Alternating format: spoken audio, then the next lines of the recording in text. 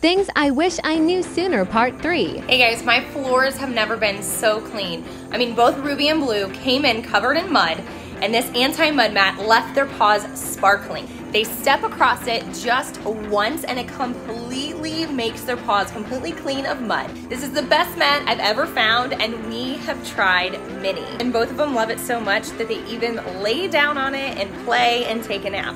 It is so soft, I can't even blame them. There's still a sale going on, so take a look at the link. I wouldn't wait too long before they're gone.